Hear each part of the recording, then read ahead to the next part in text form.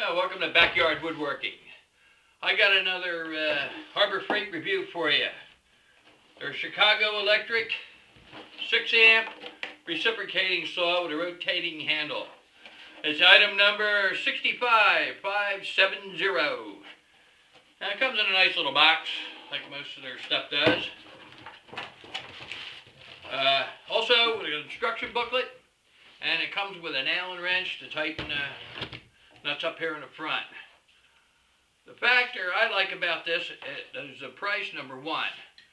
With the coupon off and all that, shipping included, it costs 28 bucks. That's pretty good for a Sawzall. Now I've used DeWalt, Milwaukee's, you name them, Bosch, Rigids I've used in my lifetime. I've used, you name them, I've used them all. But my old one here just kind of died out on me. The wires inside and the switches were going bad, and so I got this one here. Push this little button here. The handle turns. That's nifty. My other one was just straight. You couldn't do that. You can move it half an angle, like so. This way. It tilts this way, part of an angle, like about a 45. And 90 again. 180 degrees you can move this plate. And that comes in handy sometimes when you're getting a tight spot. Believe me, I know. I've saw darn near anything you can think of.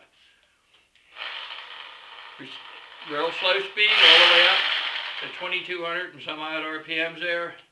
It's a little 6-amp motor. Hey, you can't beat this for 20 bucks plus the shipping. I don't care what.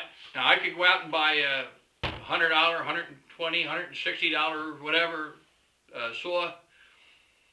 And for the little bit I use them now, because I'm pretty much semi-retired, for the little bit I use a Sawzall now. You can't beat it for 20 bucks. Buy the demo a wall for the money I'd save buying a better brand, better quality. I mean, let's face it, the DeWalt or Milwaukee's. I mean, Milwaukee's the name Sawzall comes from. I could buy the wood to build a wall and the sheetrock. For the money I saved just on this, and I'd still get the job done. Because you got to buy the blades anyway, and the blades are 90% of the battle. You get a good blade, you get. This is I think this is a DeWalt blade I got here now, but I have some Bosch blades, are darn good. So I just thought I'd do a quick review for you. You can't beat it. Harbor Freight makes some good stuff for the money. I say for the money.